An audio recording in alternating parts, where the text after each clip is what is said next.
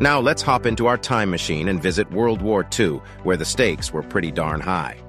Thanks to the war, millions of Europeans found themselves playing the world's worst game of who's hungrier, especially those who had escaped concentration camps. Back in the day, some super curious doctors were just dying to know the ultimate way to feed folks who were like, on the brink of starvation. I mean, talk about a wild Friday night, right? So what did these doc scientists do? They actually made a bunch of people go hungry. For science, of course. Today, this gastronomical adventure is known as the starvation experiment. Did you know that feeding a starving person too quickly can be super dangerous? Yeah, I'm not kidding. When someone hasn't eaten well for a long time, their body goes into survival mode, messing up the balance of electrolytes and fluids.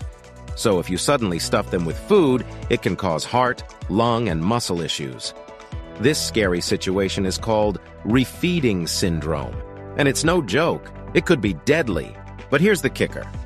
The American Psychological Association, APA, said that the experiment didn't exactly give researchers the results they wanted. Why? Well, the war in Europe ended at the same time, leaving Allied doctors without a plan to help starving Europeans.